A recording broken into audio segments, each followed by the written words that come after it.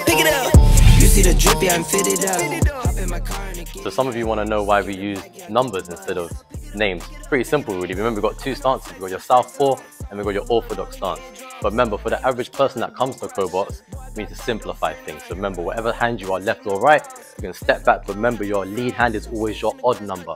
Hence why it's easy to remember 1, 2, 3, 4, 5, and 6.